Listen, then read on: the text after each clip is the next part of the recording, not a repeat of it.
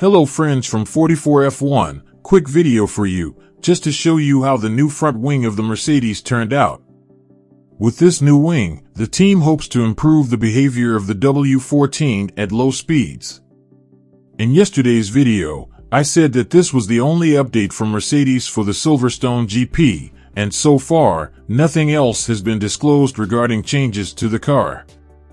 Now, leave your comments below. With this new wing, will Mercedes be able to get closer to Red Bull?